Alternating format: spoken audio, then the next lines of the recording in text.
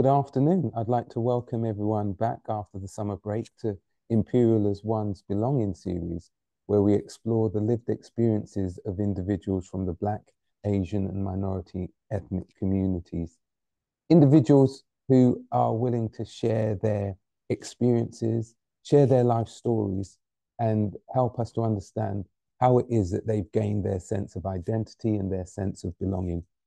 And I do say this every week. And I met this young man, Darren de Souza, um, and he is a very special young man with a very interesting narrative, right? And he's also a senior policy and officer at London Hire. We'll get into that.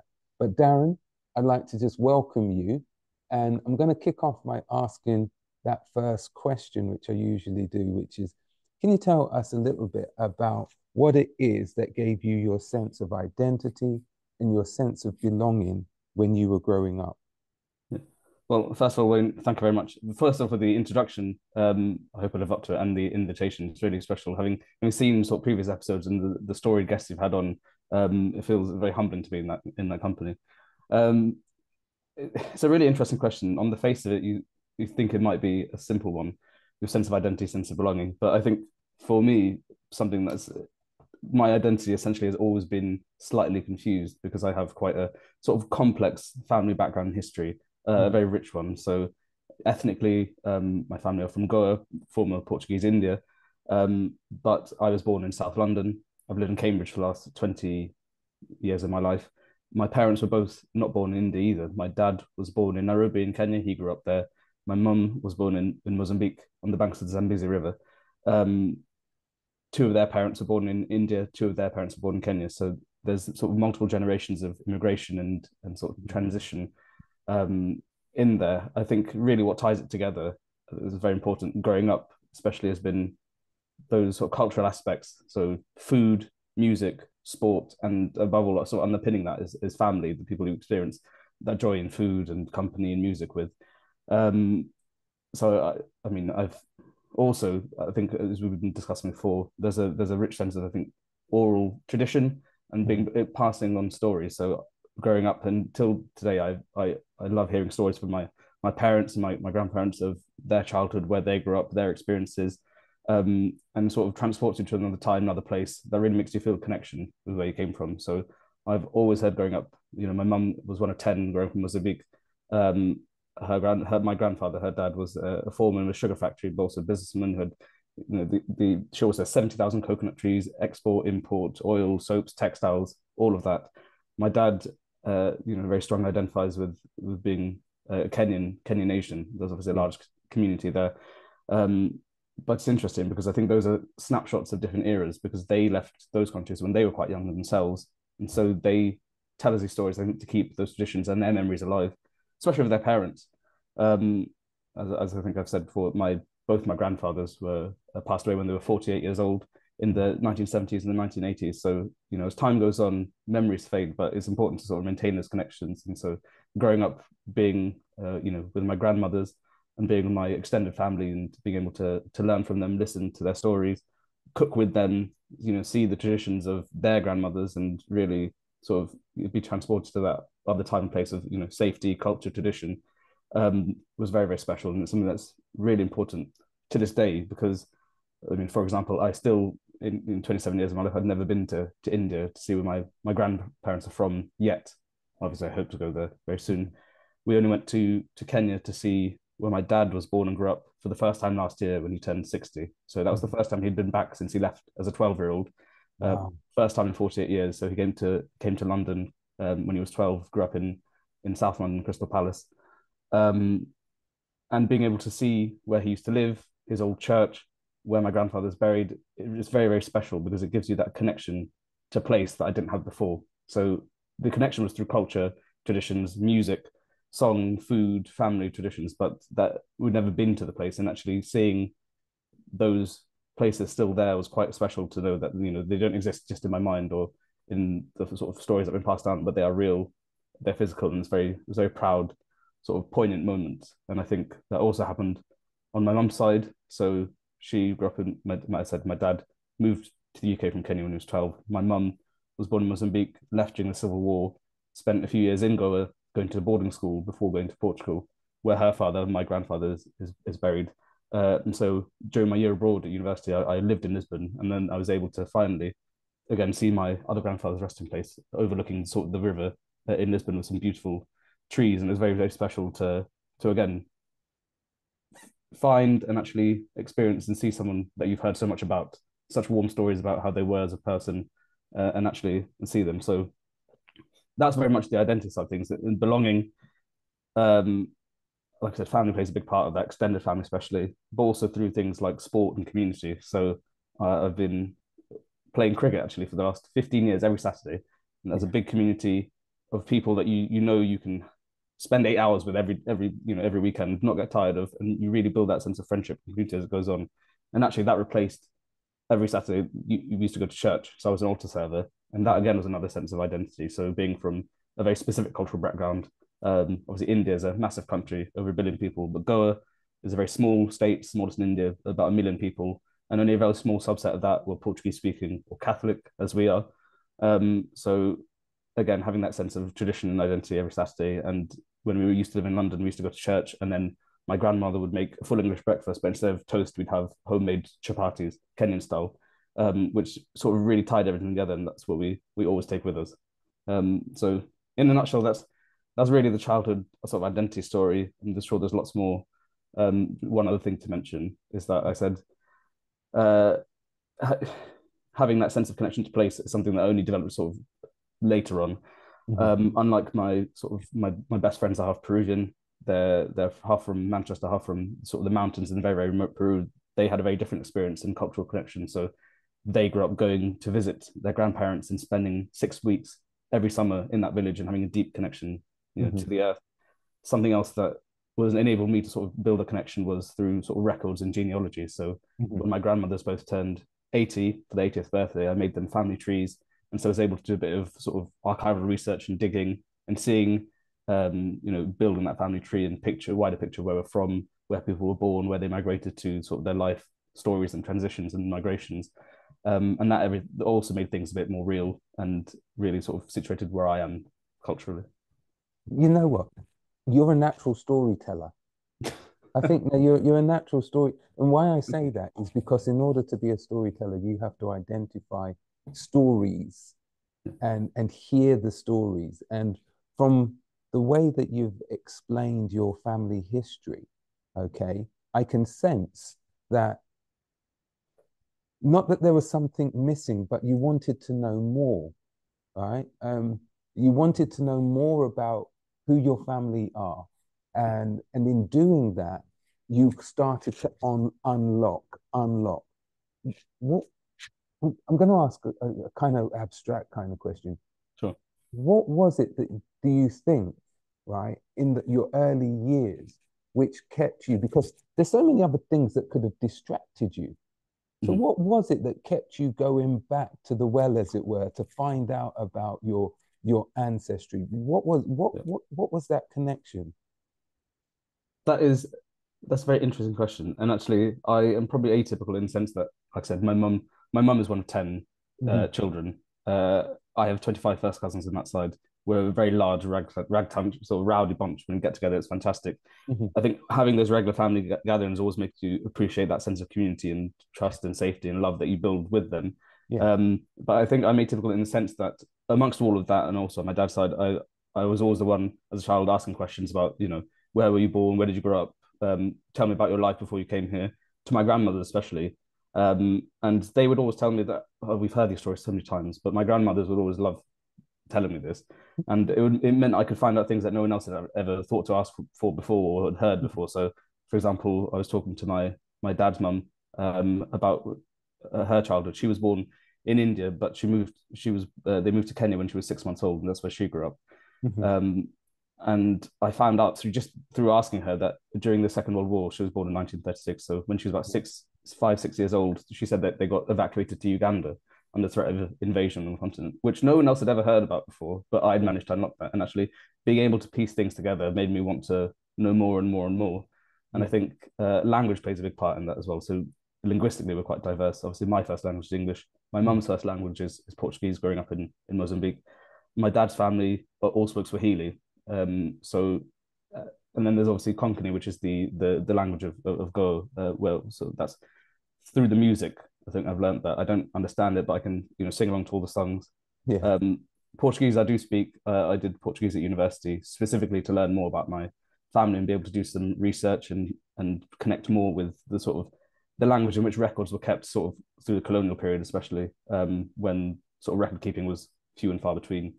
And I think being able to unlock a little bit more about the stories and piece things together was what kept me coming back for more in terms of knowing more and being. I think inherently I'm quite curious, so it was always really interesting, and I've had that also deep interest for history and culture and sort of patterns and traditions, and I think that's in a nutshell why.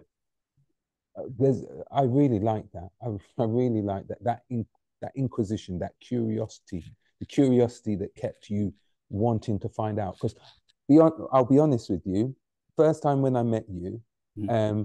and I heard your name, and it was Darren de Souza. Mm-hmm. And then when I saw you, my perception was, Yeah. that doesn't look like a Darren de Souza, right? Yeah. And because we all put um not stereotypes, but we think of names and we think of Yeah. who fits those names, Absolutely. right? So it was very interesting when we were having the discussion earlier, where you spoke about the fact that your ancestral home Yeah. goes back to Goa in India, but the Mm-hmm. Portuguese side of that, were you able to get beyond? So where did the name De Souza come from? Have you been able to go beyond that? Or is that kind of like a limitation, as it were? So that is again another interesting question. I think they will say what's in a name, and Yeah. I always joke that neither of my names match my face, as it were. So Yes. like I say, it's a lot of not preconceived notions, but you do sort of have connotations, and you can guess or have informed guesses about people's backgrounds and where they come from Mhm. based on names. Um, the research I've done on my family tree is thrown up a lot more of Portuguese surnames. So Mhm. my mum's surname is Menezes, which is again a good Portuguese surname, and being able to trace my family tree back about 5, 6 generations, all of those have been completely Portuguese. So my grandparents were all born are named after the saints on whose day they were born. Um, my dad's middle name is Jerome because he was born on St. Jerome's Day. My maternal grandmother was called Lidwin because she was born on St. Lidwin's Day, the 14th of April. One of my aunts is called Esther because she was born on Easter. And so and my great grandfather, as in my dad's granddad, was called Pantaleon, which is the Saint Pantaleon, was born on that day. I think as a form of record keeping on the sort of calendar of saints, it's even if you didn't Mm. have a calendar there, you knew whose Saints Day it was, and you can trace back historical records that way, which is very Mhm. interesting. I think names always fascinated me as well. Like I said, my mum was one of 10. They were named alphabetically A, B, C, D, E, F, G, H, I, J. My mum is the third, so she's Carmen Yeah. C. And my parents deliberately gave me and my sister one initial each. So my dad's name is David, my mum's Carmen, I'm Darren, and my sister is Caitlin. So we've got one initial each, and our middle names are the other way around. So I think that's always been a very special sense of connection to my identity and heritage. And interestingly, our name was previously spelt both all our family's name with a D apostrophe, which is very common Goan spelling.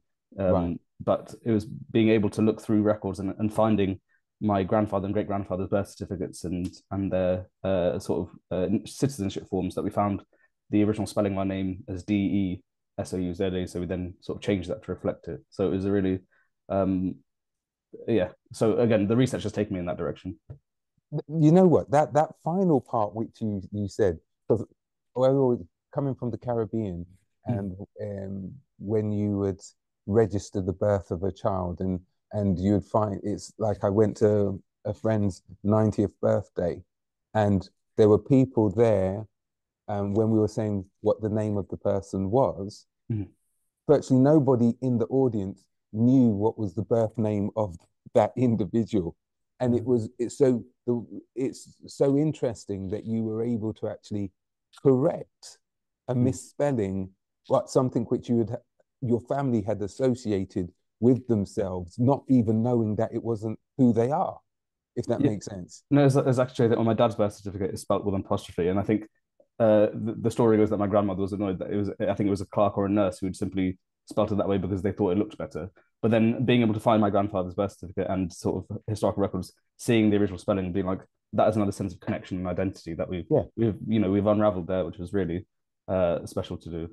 that's fantastic. And you also mentioned that when you went to university, Mhm. it was part of an influence. The whole idea about wanting to know about your history was part of why you studied what you did. What did you study at university? Yes, so I did a joint honours degree in history and Portuguese at the University of Leeds. I was the first in my family to go to university, so my sister has since gone. She's got one more degree than I have now. But neither of my parents went. Of course, first generation, a lot of my cousins have since been to university as well. Mhm, Um, and I think it's interesting because there's always that perception, I think, especially within Asian communities, about being doctors, lawyers, engineers, mhm, accountants, very upright, dignified professions. And I wanted to become a historian, and I was always interested in humanities and essay writing, which is perhaps obviously slightly atypical. But I think my parents sort of realized and were really sort of touched. But I think by reading my personal statement to university, so I've always been interested in history, and the reason I chose history and Portuguese as a joint honors was specifically to be able to obviously use those skills and learn more about, first of all, sort of Portuguese history as a sort of colonial power. So the Portuguese were in charge of Goa for 450 years, from 1500 from 1500 to 1961. They were mhm, sort of the colonial power there. But it was then being able to use those skills and hopefully pick up the language and historical sort of acumen to then be able to do some more digging in genealogy and research and finding more about my family and their source language. And so in my personal statement, I specifically mentioned my grandfather in Mozambique during the Civil War, when records were destroyed, and not being able to then have anything of his memory apart from, I think, two or three photos and one pin badge with his name, which is all that my mum had. And she's quite stoic, my mum, but I think she said she cried when she read my personal statement because of the sort of the way in which I'd gone about it. And mhm, actually, that had a very interesting sort of butterfly or domino effect, as it were. So, like I mhm, said, I learned Portuguese. I spent a year abroad at the University of Lisbon. I did a summer scholarship there. I did my dissertation, uh, which meant I spent a week in the National Archives in Portugal. And uh, through that, we found where my grandfather was buried. So, having done that archival research in my third year, I spent a week there.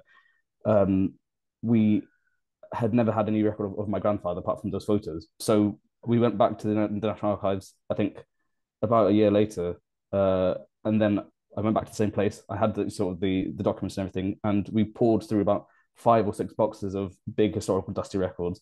And you sort of just, when lightning hits you, I saw my grandfather's name, and we found his certificate, which then told us where he was buried and the exact place and location, which we were then able to go and see. So um, So, that so was you did. So before you had done that historical record yeah, or that search, yeah. you didn't know where your grandfather was buried.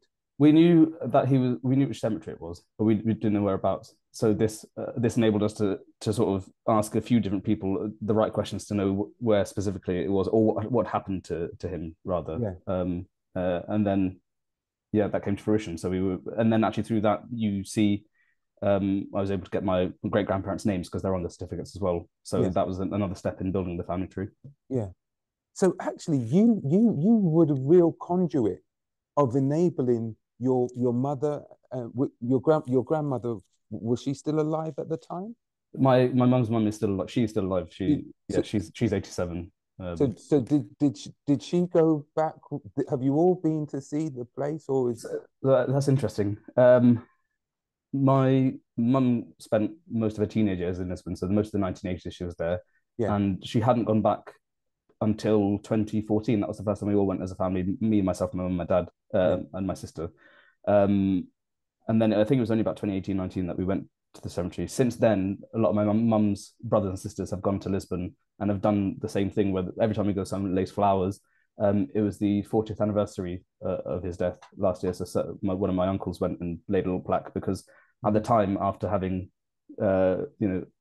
lost everything during that transition from the Civil War to Portugal, yeah, they couldn't afford a proper gravestone. So there was yeah, a sort of an unmarked grave, but then to be able to give them the dignity of having flowers, which were and a name again from sort of unlocking, and then yeah, all the family being able to go over there now regularly, creating that connection is wonderful. I mean, that's slightly more accessible. On my dad's side, as I said, we hadn't been back in 50 years. Yeah. But the first thing we did on the first day was go to Langata Cemetery in Nairobi, which is where my grandfather's buried. My dad knew that. Again another beautiful setting. It's underneath an airfield, so you see old planes fly by, which is very poignant because my granddad, my dad's dad, was an RAF storekeeper, and it's also opposite Nairobi National Park, which is the only, I think, capital city in the world to have a national game reserve within its borders. So the first thing we did, we went there, and my dad vaguely remembered whereabouts his dad had been buried. But it's interesting because since then, a lot has happened. This is post-pandemic, so there was a whole wing of the cemetery that had been built with pandemic deaths, and so it was increasingly hard to find. But we spent about half an hour wandering around, and you could sort of see the patterns emerging in terms of dates and when people died. And like I said, I stopped in my tracks and I saw my grandfather's grave. It was sort of sunken in the ground, overgrown. But we had some of the workers came over and said they would happily sort of spruce it up. So they cleaned the marble, they reset it upright, and it was very, very beautiful because the bit that had sunken underneath the ground was my dad's name. So it had my granddad's name. It said "loving father of," but then all the children's names were hidden, so they were, put back up and all clean. And then just 2 rows down was my dad's uncle, who passed away 2 weeks before his dad did. So his very favorite uncle they were very close to, and we were also able to clean that, lay flowers, and just sort of make it a bit more presentable. So it was very special to revive their memories, because clearly they'd been untouched for 50 years. No one had been back since they left because of the memories with which they left, of having lost a parent and having lost everything and coming over and starting fresh. But yes, it enabled closure. It did.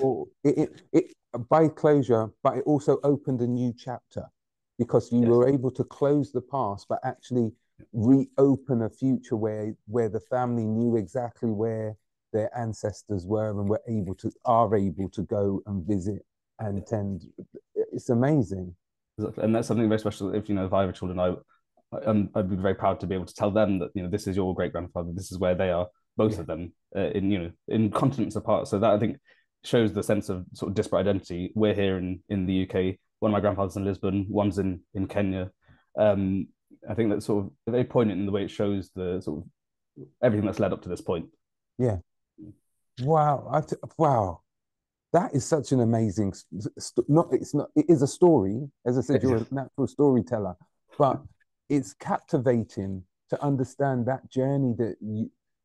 I was laughing to myself when you were saying that you were in the National Archives in Portugal, right? And effectively, you were just, I'm not saying that this is the case, but were you just looking for your family history at that point, or were you researching something else at the same time?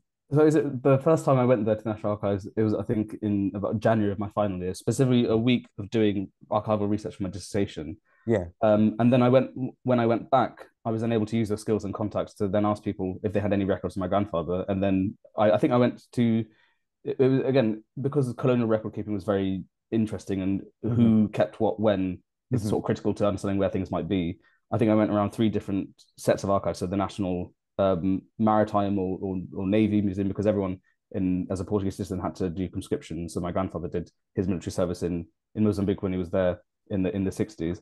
And then again, the interesting thing is my dad was born 2 months before Kenyan independence in 1963. He's born in September, independence was December, but his birth was only registered in January under the Kenyan government. And both his older siblings had their births registered by the British government. So their records were, if you go here to the National Registry or Civil Registry, you can find their documents. But, after that period ended, my dad's documents are now all in Kenya. So again, it sort of shows sort of the lasting effects of sort of the empire and colonialism in being able to access the information you might need to be able to tell stories like this. Yeah, that's amazing. It's amazing. But the reason I was thinking, I would love to have been able to do as part of my degree, just to look at my family history kind of thing, but it gave you the skills. It enabled you to actually go and pursue your own passions, exactly, which I think is really important. Yeah, I think it was nice to come good on my promise or my ambition during that personal statement to be able to put my skills into practice, and that is what I sort of did. I married the historical record searching with Portuguese language skills, that I'd learned. Mm-hmm. And then being able to do that it was a very proud moment. And also it's nice to be able to do something for my parents, because it's something that they, as children, were never able to do. Obviously, they were grieving the loss of parents. They didn't have time to do all this bureaucracy or paperwork or spend time doing it. And so to be able to do that for them as well, it's been very Amazing. cathartic. Yeah. Amazing that is. It's amazing. It's that shows the love of your ancestry, the love of Yeah. knowing who you are. You know, Yep. it's really important. I mean, that's a very big driving force, especially growing up here as a minority. Mhm. Growing up in South London, going to an Irish Catholic school where everyone was white. Apart from, I think at the time it was about 2001, there were about 4 or 5 of us who weren't white. Now Mhm. things are much more different, more diverse. But at the time, it was still very challenging. I know we talked about this before. My dad moved here in 1976. He talks about Teddy Boys, the National Front, the Mhm. Broadwater Farm riots, Brixton riots, and the sus laws and things that came, Mhm. basically the racial and political context of the time. And you think early 2000s, very different. But I mean, the same things happened at school in terms of Yes. racism, bullying, playground stuff. And I think you mentioned something really important the other day, that the times change, but the problems don't. They're the same problems, just of their time. Yeah. Yeah. Which is something I think that's always Yeah. been important. And knowing who you are and where you come from is very important, and being able Yeah. to feel secure in and of yourself. I Yeah. think. Yeah. So when you were growing up, as you've mentioned, and Mm. the experiences, because clearly you had this passion for history, Yeah. but also thinking about the work which you do now, Mm. which is a lot more social justice, etc. How did you navigate into that space as well? That's a very good question. I think in my head, I always think, oh, I sort of fell into it. But actually, if I look objectively, there was a sort of sustained career path in that direction. I mean, like I said, university changed my life, and higher education has been transformational for me, and I've Mhm. always been a strong advocate of it. During my final year exams, we were all starting to look for graduate jobs, and people asked me what I wanted to do, and I joked that I wanted to wear a suit and to travel. So I went on the University of Leeds career website and filtered by international opportunities, and one that came up was for a policy intern in Brussels. So the Universities of Leeds, Sheffield, and York had a European office where you would do public affairs and communications and European Parliament engagement and stuff.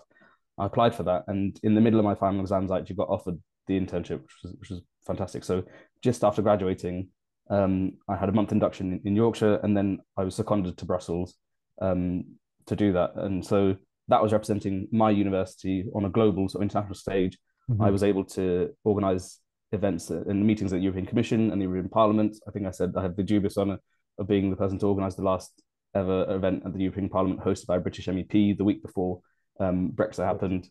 I was there during Brexit, which was quite a surreal experience as well, and being able to sort of build those connections. And then, like I said, I also had because university did so much for me. I always wanted to give back and promote sort of the benefits and the empowerment that it can give you. And Mhm. so this job came up, and I applied for it as a policy advisor here. So championing London again, where I was born, where my dad spent most of his childhood. My mum came here in 1989 as well. She lived in East London. My dad's from South London. Being able to represent the capital is a very, very powerful thing. And one of the first things that I got given to do, which was an invitation to take what was then the North London Leadership Programme, a bilateral programme between City University and London Metropolitan University for global majority professionals and mentoring, and bring it pan London. So alongside Amici at London Met, we did a pilot now 3 years ago, where we had 8 institutions. We had about 56 people, where we matched people from global majority backgrounds from sort of early to mid career, both in academic and professional services, with more senior counterparts at another universities to really sort of address that diversification of talent issue that HE and other sectors face, where the further you go up the talent pipeline and then the hierarchy, the fewer people from global majority backgrounds there are. And also doing things like giving them the opportunity to build a professional network, which as black as brown people, we don't necessarily have the opportunity to do as Mhm. much of. And giving them support. So sponsored by Minerva, an executive search firm, the ability to be in front of headhunters that make senior level recruitment decisions, hearing their insights on how to negotiate, how to navigate the headhunting and CV and cover letter process, and those informal aspects that you might necessarily, know about. So there's informal interview stages, the building connections. Something else we've explored is the barriers to work thing. So they say as an early career professional, what you know is very important, your skill set, your qualification. The further on you progress, it becomes who you know, your connections, your network, and the people that can help you get to where you want to go. And being able to recognize that as a sort of fact in terms of professional progression, and knowing the barriers to work that exists for global majority professionals, for example, how you dress, how you're portrayed, how you're perceived, and be able to work, have an open space for people to discuss the challenges they've faced, and being able to give them that safe sort of tailored space outside their institution to talk about anything that they might want to in terms of progression opportunities or things they think that, am I alone in this? Is this right? And being able to talk to someone more senior who has gone through that and really lifting each other up has been very, very special and an important, rewarding part of the work I've done. And now that mentoring program has gone on for 3 years. We're launching the fourth one soon. The Deputy Mayor for Communities and Social Justice gave us a shout out and so gave us a keynote speech at the 2022 edition. It aligns with the sort of broader priorities of the mayor for social and racial justice. They have a strand on mentoring young people and supporting 10,000 Black interns. And through this, we've been able to sort of secure some amazing speakers, such as the CEO of the Black Talent Charter and the CEO of Action for Race Equality, and hearing from people who sort of lay out the facts. So I think often, there's maybe a perception that why do we still need these initiatives? What's the point of them? When you look at the fact that London is a hyper-diverse city, but the workforce does not represent that, or especially at senior level, and the stuff like progression and ethnicity pay gaps still exist, the facts that I think speak for themselves. I think it's important for us to be able to realize and recognize this, and then put in place those interventions to be able to address them. And so that again is universities and giving back to them. And I think that's the thread that since I graduated, I left university, but I never really left universities as a sector. And I think, I'm still so passionate about the transformational benefits they can have, both in terms of education and professional progression. Well, that's why I've landed where I am. No, that's amazing. And I'm not gonna, it's a bit of a kaleidoscope. It was interesting where you spoke about going and working in Brussels in the last days of before Brexit, and I can imagine that could have been. What was that like? How was that being kind of like a British, and we're saying, well, goodbye to you guys. What did it feel like? It was very peculiar because I think obviously socio-politically and culturally people felt very strongly about it in many different directions. For me personally, on Brexit Day, 31st of January 2020, I had a wonderful time, purely not because of everything else that was going on, but because I got a phone call from the office of one of the MEPs of Yorkshire who said, we're clearing out all our stuff. Do you want something? And I was like, absolutely. So I went to the European Parliament and I got given a flag of Yorkshire that they'd had hanging in their office that the MEPs had signed, which I have here. So then he sort of impromptu launched a sort of 8-minute speech about how proud he was that we're still there as representatives of the UK in the European Union. And then obviously that evening there were sort of farewell parties for all the MEPs and their staffs who were no longer part of the European Union.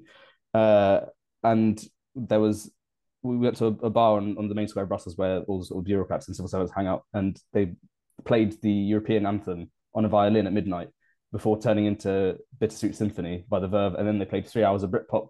So it was a very lively evening on Brexit Day, which I think doesn't necessarily chime with the sort of wide experiences people had about sort of either depression or despair of leaving the EU. But it was very interesting time to be there politically because until January we were able to influence, engage with the European Parliament, have representation there, and be able to be there as an equal partner. And then after January, suddenly we were a third country, or the influence was no longer the same. So we had to work in a different way to be able to achieve the same goals and ensure other partners that we were still there and open and ready for collaboration and stuff like that. So I'm going abstract with you today. Yeah, please do. Right, because some of the stuff which you've kind of like highlighted, that kind of like that disconnection, whereas before you were part of the gang, as it were, and now you found yourself in a place where you no longer had influence and were no longer part of the in-group, as it were.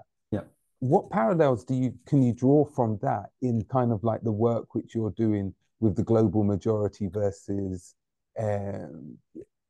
this is why I said it's abstract. You see, where you've got people who are in positions, but they're not being able to progress. Because I see parallels between um, where they were, not saying that we were ever in the position of being able to influence, but now you are definitely on the outside. And oftentimes for Black and minority ethnic communities, right, they often feel that they're on the outside, not able to have the influence that they know that they could have, which would benefit so many people. I'm That not is sure if I'm not sure if I've no, I see the parallels there, and I think it's interesting because that obviously there are a lot of intersections at play there. So race and ethnicity is one, class and gender are others that sort of compound experiences, as it were. So um, we, as part of the mentoring program, we run something called Learning Leaders, which is a leadership development workshop co-designed between ourselves, myself, the University of Westminster, an academic there, and a change and transformation specialist who sort of delivers stuff to civil service and foreign governments. And this year's cohort were exclusive. I mean, obviously everyone's growing majority, but this year we had 6 women, and so that intersection there led sort of unlocked something completely different in terms of the experience and lens they were able to shed on their problems or challenges they faced, but being from ethnic backgrounds, but also then being women, not being taken seriously, and sort of seeing what's happened there. And I think a lot of different groups that have been disadvantaged, not just sort of racially. I think there's an adage, it's a big club and you're not in it, but you can feel that very, very strongly. And it's about building your own community and sense of belonging. So that's why I think particularly this, we've been very strong on trying to get everyone to build a professional network of colleagues across the sector, not just from similar backgrounds to ours, but also allies that can champion you and will be that voice at a vice chancellor or president level. And I mean, for example, to look sort of another field, look at politics. Diane Abbott was the first Black woman elected to Parliament, and to this day, as a trailblazer, as a history maker, she still suffers the most abuse out of anyone. Yeah. As an MP, and obviously race and gender have intersected there and compounded that sort of experience that she's had. That's a really good parallel that you've put there in terms of Diane Abbott. She's in the room, but some would argue that she's never actually been fully included, even though she's held positions and stuff like that. She's never fully been accepted and recognized for what she's contributed. Yes, exactly. I think that phrase you said, "in the room but not included," is one that I think leads a lot of people, especially from backgrounds like ours, to have that imposter syndrome where they might come to a time where they are the person in that room, but then they feel like, oh, I shouldn't be here, or I'm the only one here, or I'm here as a token representative, I'm here on merit. And I think being able to unpick and undo those thoughts, and sort of believing in yourself and your convictions and how you got to where you are is very important to go some way into feeling like you're included. And I suppose part of that is elbowing your way in and being like, I deserve to be here as much as everyone else does, which is again easier said than done. I think none of us particularly feel comfortable doing that, but sometimes comfort leads to complacency, and people will just keep on including but not including you. If you get away with it, but it takes really sort of bold and courageous people to go, actually, no, this is wrong, or actually, let me pick you up on that, or let me say something that sort of shifts the dynamic. And again, there's that thing where people from global majority backgrounds, especially women, if they speak up, they're told they're a troublemaker or they're being problematic or aggressive. But sometimes there has to be your cross to bear. I think I was talking to my dad about this earlier because we were talking about experiences growing up, and I asked him how he felt growing up in the 70s and 80s in South London as an Asian child, basically. And it was interesting because obviously I think there can be a lot of fear, but he said to me, he's like, I was never scared. I always stood up for myself. It's like no one else was going to. I had to make a stand. It was just it's interesting because you can think at any time that could go wrong, being one person in the sea of others, willing to speak up or fight back. But I think that's led him to be where he is in terms of not taking things from anyone that he doesn't have to, and sort of instilling that sense of I belong here as much as you do.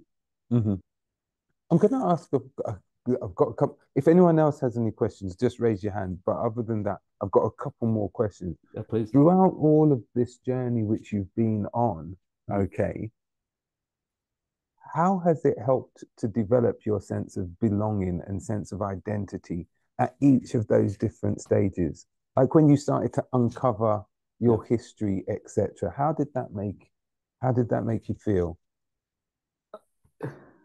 I think university was very uh, pivotal to that. So being able to learn Portuguese as a language, the language of my sort of my family from scratch, and being immersed in cultural studies, then spending a year abroad there learning about the history of Portuguese empire and colonial relations was another thing that made me feel part of the in group. So someone navigating that from being part of that background in history, and it took a lot of I mean, the old adage is it takes a village to raise a child, but in Mhm, the case at university, I had a wonderful support system in the sense of my personal tutors and my lecturers in Portuguese who constantly pushed me to do things which I maybe would have been too shy to take advantage of before then. So I think um, there were things like competitions where we had to write a short story or do a book review that my teacher was like, "You'd be great for this. Why don't you apply?" And so I did, and I mhm, won those ones.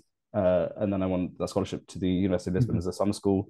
My personal tutor was like, "There's this fantastic leadership development opportunity mhm, in New York, which I think you should apply for." And then I was one of 14 out of 100 to be selected to do that. mhm, And I think inherently I'm quite maybe I'm not as bold, and I feel like I'm quite introverted, mhm, but it takes people to pull you out of your shell and believe in you for then mhm, for you then to be able to believe in yourself. And I think having that support and guidance from them, I think made me feel like I did belong at university, especially as a someone from a fairly sort of very normal mhm, background. But going to Russell Group University, you see a lot of people from this. That was the most privately educated people I'd ever met in my life to that mhm, point, and it was a sort of different world, unlocking their experiences and hearing how they grew up and the family homes they come from. And you always feel that sense of unease around them, especially someone who doesn't, for example, doesn't come from as much. But then being able to sort of flourish academically gave me that sense of belonging in the university community. Another very important thing was volunteering and mhm, community building. So when I was sixth form, one of my friends died by suicide, mhm, and his dad set up a charity in his name, the Mind Led Trust, and then later went on to co-found the Zero Suicide Alliance nationally, and it's had a mhm, huge impact there in terms of sort of mental health prevention. Whilst at university, I volunteered for Nightline, so the mhm, student-led, student-focused listening service, mhm, and that is a community of very, very committed, dedicated volunteers that really prioritizes mental health, community building, and support for everyone. And being part of that group really made me feel like I belonged and gave me a mhm, sense of identity, sort of purpose and belonging mhm, whilst at university. Um, and I think, like I said, it's those community aspects that really lift you up. I think you mhm, can't go through it all alone. So finding those places where you can feel at ease and feel like you belong mhm. go a long way to supporting you and I think your individual progression and journey. Every time you say something, something then pops into my head, and I think I need to find out a little bit more. Just in terms of, did you have mentors? Because it sounds as though there were a lot of people who Yeah. along your journey, even if it wasn't on your radar or you Yeah. hadn't noticed or known about it, there were people who were willing to say, "Have you considered this? Have you considered that?" Yes, I mean that is yes, funny to say that. Having being the organizer of a mentoring program, I have never formally had my own mentor, Mhm, but as I say, informally or through seeing something in me, I've had people who have been very strong supporters of me and have pushed me to do that. And I think without them, I wouldn't have taken the opportunities I did. But I'm very glad I did because they led me to where I am now. And if I look back on them, they think it goes back to having those champions in your family, your parents and your grandparents who adore you and tell you can be anything you want to be. mhm, Then it's your the friends you make, very close friends that as you grow up through education, through university, that support you and tell you that you'll succeed in your career. Those people at university like these are great opportunities, you should take them. Being it sort of giving you the cover to say yes, okay, I'll go for it. I have no fear of failure here because I know regardless I've tried and I have people who will support me otherwise. In this as well, I mean, sort of regularly interact with sort of senior leadership at universities, vice chancellors, deputy vice chancellors, deans, provosts, and some of them are the most fantastic people you'll meet who who see you and value the work that you do, and then champion you and put you forward for opportunities. So, with Dr. Randy Allock at Westminster, who I did the leadership workshops with, we co-authored a paper on the effectiveness of mentoring as an intervention for public workforce development. And so in July this year, just about 2 months ago, I presented at the International Association of Schools and Institutes of Administration, IASA, their annual conference in South Africa for their working group on gender diversity and equity. And again, that was something that we mentioned as a pipe dream, that we might get this paper accepted. And then we did. And then suddenly we got the invite. And then I was there in Bloemfontein. And then I was presenting to a committee of people who are very storied and very accomplished professors and on the UN Committee of Experts in Public Administration. And I was there feeling like I'd just started my career. I shouldn't be telling them what to do. But that was another opportunity I had. So that informal mentor and Randy that led me to believe that, go on, let's submit this paper. Let's see what happens. What's the worst that can happen? Yeah. But then, I was there, was supported. And that was another opportunity that I had to sort of showcase the work we're doing and sort of shine a light on London as an example of best practice worldwide, which was pretty special. Yeah. It's amazing. It's amazing what you've been able to achieve by seizing opportunities that have been presented to you, even if you don't know where they're going to lead, at least. And I think it goes back to the point which you made at the very start about being curious, right? Yes. Because I think anyone who's curious is also adventurous at the same time. It's almost like they're the same side of the coin, because you can't be curious, or you can be curious and lazy and just not do anything about it. Yeah. And then in which case I say you're not really that curious.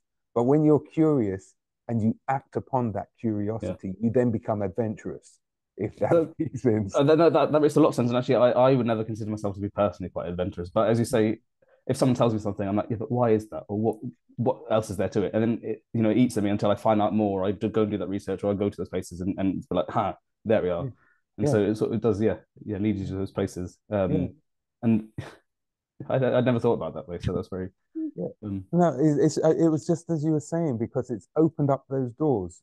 Because in all of the things, your curiosity has led you to go back to your ancestral homes, to identify where your grandfathers have been buried. And I think that curiosity sort of engenders authenticity when you speak. So when you speak on something you've then experienced or found out more about or had a deep connection to, you can then speak with more sort of purpose and meaning.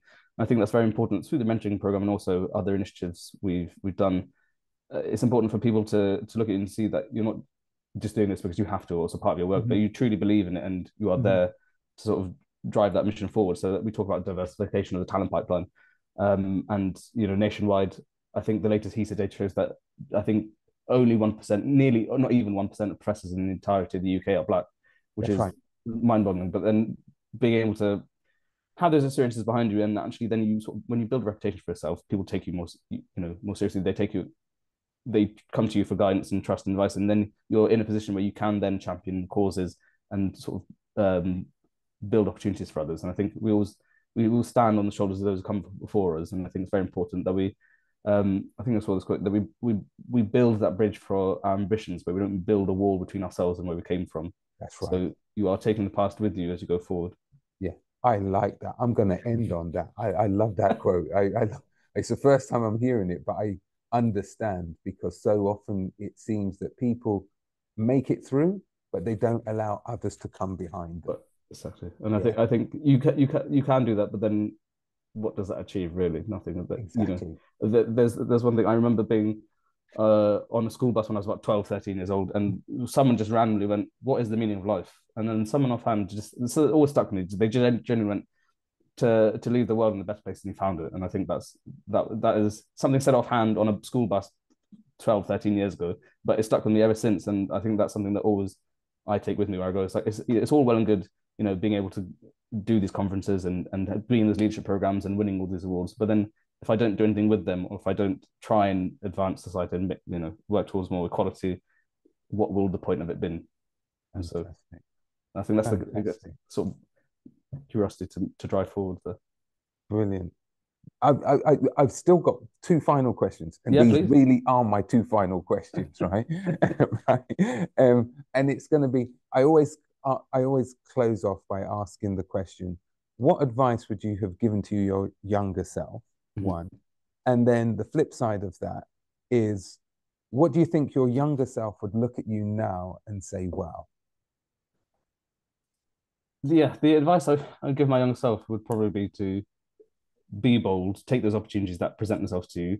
They won't just land in your lap. You have to work towards them, which I think I have done since Mhm, then, which has been positive. But start thinking about them, perhaps not in isolation, but where they might lead to in general. So this is a leadership program. This is a short course. This is a speaking engagement. But what can that lead to? You start building your networks. You are then able to bring people along for the ride and build them up with you as you go along. I think that's very important. mhm, That's the advice I would give. I think uh, yeah, be bold. That was something that I got told when I was, I think, 5 years old. Like I said, at primary school, growing up, it was still very tough. My first day at reception, I got told to go to the back of the line because I wasn't white, mhm, and that sort of carried on several incidents, growing up. But then I once came home to my headmistress sitting in our living room with a cup of tea, which was very a surreal experience. And she went, "You've got to stand up to these people. You've got to be bold. You've got to back yourself." And as a small Asian child, you don't necessarily think that you can do that, but at some point you build enough networks and you know that you have that network of support and community and family around you to be able to take those risks and challenges. And so being able to be confident in having those people to support you means that you can then take the next step forward. So mhm, trust your people around you and take those opportunities. I think that would be the mhm. advice I would Yeah. give my younger self. In terms of what they would say now and say, wow, I think I I mean, the South Africa was good. I mean, being able to present international at a conference. Another piece of work that I had was cited in a UNESCO report. Mhm, Um, I, I I graduated top of my degrees disciplines for both of them, which is mhm, for me, I think, my proudest achievement because being a sort of historian and massive nerd meant that I took that really seriously, and it was really proud to see that happen. I think working in Brussels, that's another thing. Being able to have done an internship in New York, I think all those things I did individually at the time and think, oh, these were good, and this I just sort of fell into them as I went along. I think my younger self would be like, that's great, you've done that, but the job is not done. You can be proud, but you shouldn't be complacent. So I go like take them, build on them, and actually keep doing things that make things better for everyone. Darren, you're an inspiration. No, Not to, no, seriously, you're an inspiration for someone so young. You've identified what your purpose is, and even if it's even if it's not clearly mapped out, yeah, you've already started to establish yourself in terms of making sure that you're making the right connections to enable that vision that you have to become a reality, to leave the world in a better place than where you found it, you know, and that's inspiring for everybody, you know, well, that really is. Yeah. thank you. And I hope the entire conversation wasn't too abstract. I think there might have been things that no, people would have learned. I love the way in which you connected that family history because your family, imagine if you hadn't done that research, your grandfather's gravestones Mm. would still be dilapidated somewhere in Portugal right now, Mm-hmm. right? And your uncle's gravestone, yeah, and no one would know where they are. And that's part of our family being lost. We're not connecting with our Mm. history. But you undertook that because of that inner desire. It's part of your purpose, you Yes, know. and as I said, a lot of that comes from having connection to people and cultures and traditions that exist maybe in my heart and mind, but not the places, and being able to then vividly see them and be like, this is where we came from, this is where we are. I want everyone to know about it. I'm very Yeah, proud of it. yeah, So absolutely. Keep doing what you're doing. thank you. I know that Imperial are always involved with the London Hire and the mentoring scheme, and Yeah, I'm going to use this as a catalyst to say, you know what, let's get more involved because I think fantastic. what you're doing is a great thing. Okay. Brilliant. Well, I mean, I thank you again for the invite. There's been 178 guests before me, and I hope I've lived up to some of their fantastic experiences and stories. Like I said, I'm not that far along in my career, so listening from those that come before us and learning from them is something that I'm really keen to do and take forward in the Absolutely. work that we do. Absolutely. Thank you very much. Well, thank you. Yeah. I'm gonna just share with everyone what's gonna be happening. in our next edition of Belonging. Let me see if that comes up. So next week we're going to have Baba Jallo Ipiga, and he is a marketing he's done so many things, creative things, but he's also involved with promoting the Richard Coker sickle cell Richard Coker Foundation, which is looking at individuals who have sickle cell and providing a narrative and awareness of their experiences. I don't know if you know, but this month, September, is Sickle Cell Awareness Month. So over the next few weeks, we're going to be focusing in on having a greater understanding of what it is to live with sickle cell, to help others to be encouraged by it, etc., because it's something that we need to do. And then if you have missed any of the others, there was a bit of an archive developing now. Please go to our YouTube channel, which is tinyurl.com/belonging-IAO. And you'll be able to hear many of the wonderful stories, and you'll be able to hear Darren's very shortly again, because I think they all give us an idea of what it actually means to gain our sense of identity and belonging. So Darren, and for all of the other guests who are here with us today, I want to just say a big thank you, and join us again next week where we'll start our sickle cell focus. Thank you. Thanks so much, everyone. Just...